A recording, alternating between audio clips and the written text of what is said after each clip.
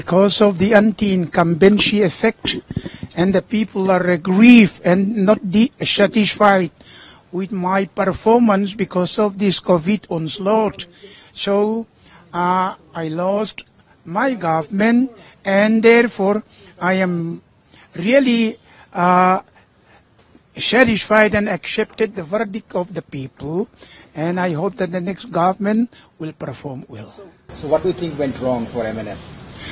It is anti-incumbency and then the effect of this COVID onslaught.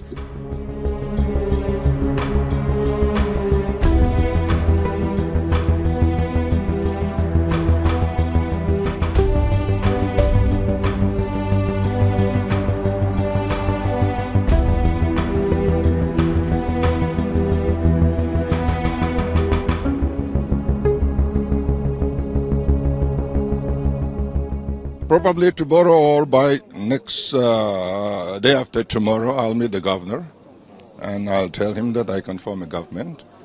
After that, we'll have a meeting with our elders' council. We are going to form a ministry with them. It's not me alone who can, form a government. According to our constitution, it has to be decided by the Chief Minister along with the advice of the members of the VUC. Sir, when do we expect the swearing-in ceremony? Swearing-in will be within this month. I can't fix the date right now.